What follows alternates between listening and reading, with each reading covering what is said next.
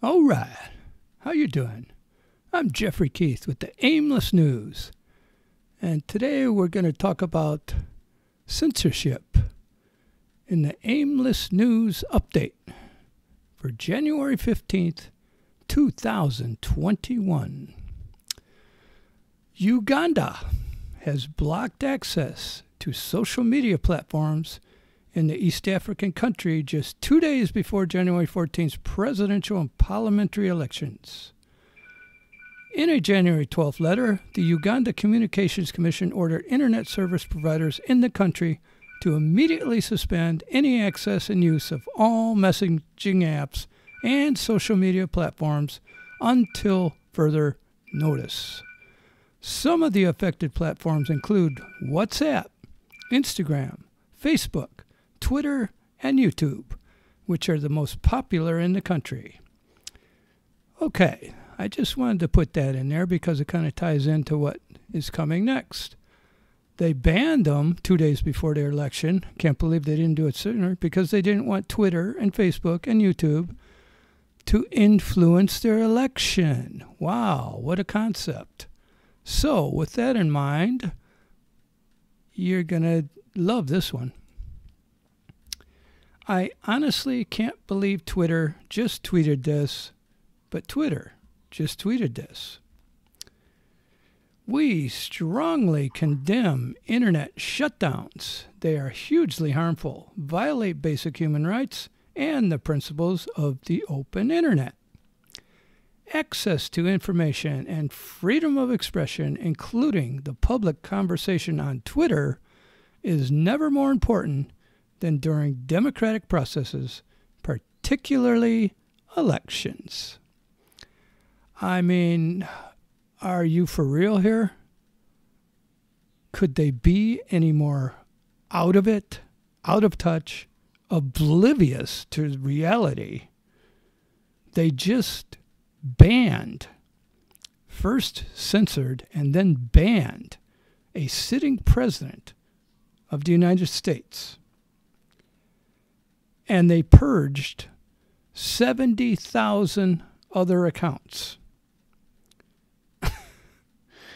And they're now outraged that they have been shut down. Earlier this week, in close coordination with our peers, we suspended a number of accounts targeting the election in Uganda. So you guys, in close coordination with our peers, suspended a number of accounts targeting the election in Uganda. So you mean anything you didn't agree with, you shut down. And then they come out with access to information and freedom of expression, including the public conversation. I can't even. Okay, let's move on. James O'Keefe with Project Veritas. This guy right here. If you don't know him, you should, because he is one of the few actual journalists out there. So check him out, Project Veritas. What he does is he embeds people into the enemy territory, in this case Twitter. And they record these bozos with their own words and expose them. That's Jack Dorsey, the founder and CEO of Twitter. And he's going for that Bin Laden look. And let's hear what the founder and CEO of Twitter has to say. You always feel free to express yourself in whatever format, manifestation feels right. We do intend to do a full retro, as I said in my note. It is going to take some time. And then the other thing, just to close out a little bit, we are focused on one account right now, but this is going to be much bigger than just one account, and it's going to go on for much longer than just this day, this week, the next few weeks. It's going to go on beyond the inauguration. We have to expect that. We have to be ready for that. So the focus is certainly on this account and how it ties to real-world violence, but also we need to think much longer term around how these dynamics play out over time. I don't believe this is going away anytime soon. And the moves that we're making today around QAnon, for instance, is one such example of a much broader approach that we should be looking at and going deeper on. So the team has a lot of work and a lot of focus on this particular issue. We also need to give them the space and the support to focus on the much bigger picture, because it is not going away. The U.S. is extremely divided. Our platform is showing that every single day, and our role is to protect the integrity of that conversation and do what we can to make sure that no one is being harmed based off that. And that is the focus, and that is the color we want to provide. There you have it, Jack. There you have it, Jack Dorsey. There's James O'Keefe, by the way. Jack Dorsey saying the censorship is not only just beginning, it will go on for quite some time, and they will control the public discourse. Okay, moving on. How Silicon Valley, in a show of monopolistic force, destroyed Parler.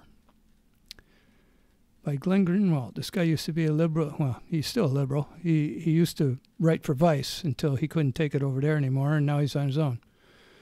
Critics of Silicon Valley censorship for years heard the same refrain. Tech platforms like Facebook, Google, and Twitter are private corporations and can host or ban whoever they want. If you don't like what they're doing, the solution is not to complain or regulate them. Instead, go create your own social media platform that operates the way you think it should. The founders of Parler heard that suggestion and tried. And over the last year, Parler encountered immense success. Millions of people who objected to increasing repression of speech on the largest platforms, or who had themselves been banned, signed up for the new social media company. It looked as if Parler had proven critics of Silicon Valley monopolistic power wrong. Their success showed that it was possible, after all, to create a new social media platform to compete with Facebook, Instagram, and Twitter. And they did so by doing exactly what Silicon Valley defenders long insisted should be done. If you don't like the rules imposed by tech giants, go create your own platform with different rules. Okay, said Parler.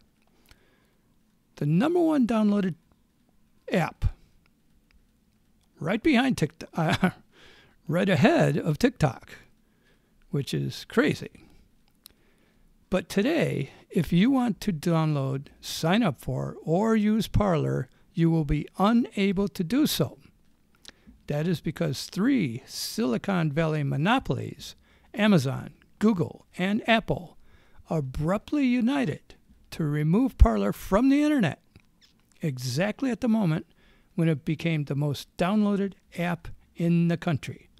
If one were looking for evidence to demonstrate that these tech behemoths are in fact monopolies that engage in anti-competitive behavior in violation of antitrust laws and will obliterate any attempt to compete with them in the marketplace, it would be difficult to imagine anything more compelling than how they just use their unconstrained power to utterly destroy a rising competitor.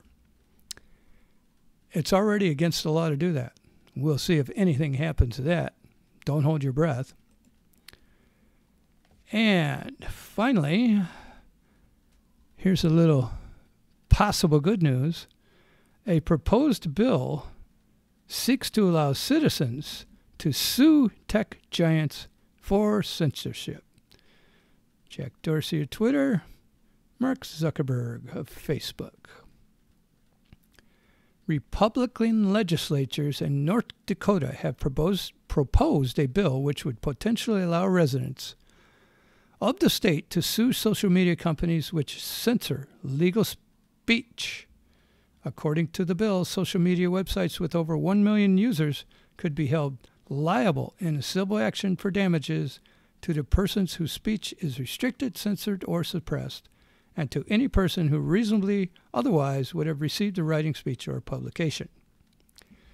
companies found guilty of violating the bill would be liable for treble damages for compensatory, consequential, and incidental damages. However, federal law trumps state law, and Section 230 is still a law in the land. I love hearing this, but I don't think much is going to happen with it. All right, that is going to do it for this edition of the Aimless News. Subscribe to this channel, like this video, and share this video. Because remember, the Aimless News must be told.